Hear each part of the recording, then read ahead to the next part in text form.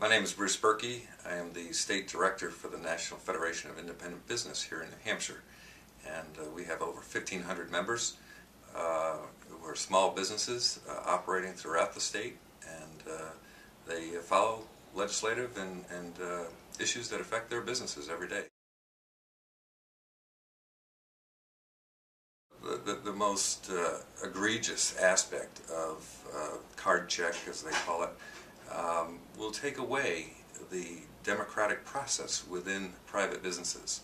We have the democratic process, the right of the private vote when politicians are seeking office, but some politicians want to take that right away from employees and business owners. They want to have open ballots in the workplace when it comes to determining whether they want a union in their workplace or not, and that it just doesn't feel right. It isn't right, and clearly the process needs to be an appropriate process that allows the individual to have their decision made without any outside influence, any outside coercion.